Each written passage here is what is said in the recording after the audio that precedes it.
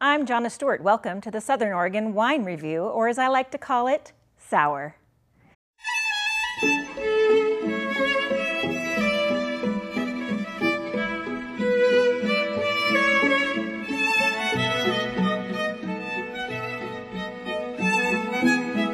So we'll start with our Pinot Noir from Joe Dobbs. Now, I like to rate the wine at the same time the looks of the winemaker.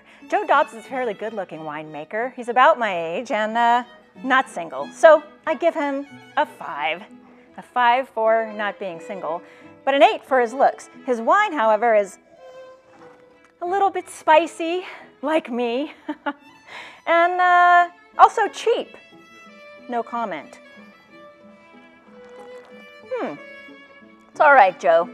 Needs to age a little more, but it's all right. And this wine, by the way, retails for about $14. So when I say cheap, I mean semi-cheap. I mean, you know, it depends on your date. I wouldn't order this if you were going out with me, which, by the way, if you want to go out with me, you know, you can just call this number on the bottom of the screen. Oh, there's no number on the bottom of the screen? Okay, get that in post.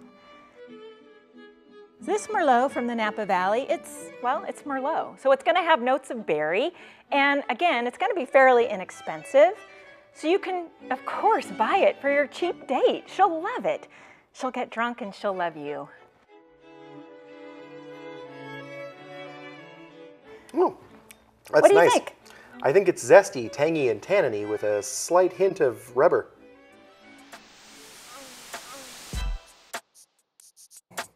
Yeah, make how sure would you everything rework is, that bottle?